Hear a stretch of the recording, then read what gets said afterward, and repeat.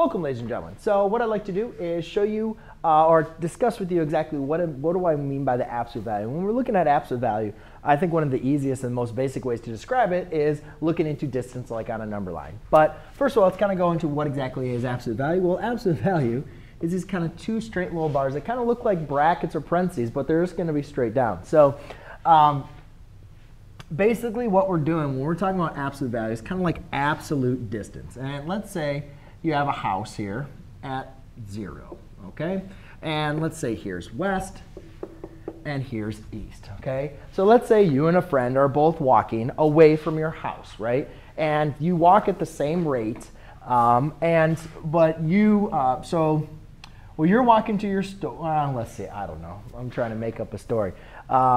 So there is your home, all right? And actually, let's just say you have two other friends that are coming to visit you. They're both 3 miles away.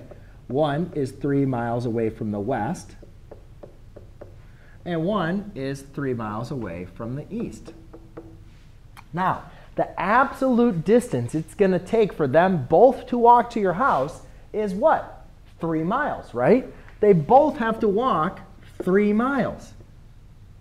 Now, when we look at a line or even on a graph, a lot of times we see to the right, well, that's positive 3 miles and that's negative 3 miles.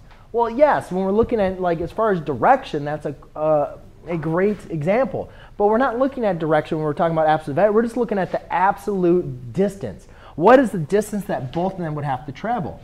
So therefore, we'd say absolute value of negative 3 is 3. And the absolute value of 3 is equal to 3. So anytime we're taking the absolute value, what we want to make sure is we understand is that there's going to be two cases. All right? We have the case where inside the absolute value is negative, and we also have the case where inside the absolute value it's going to be positive. But there you go, ladies and gentlemen. That is just kind of your basic concept of understanding for the absolute value signs.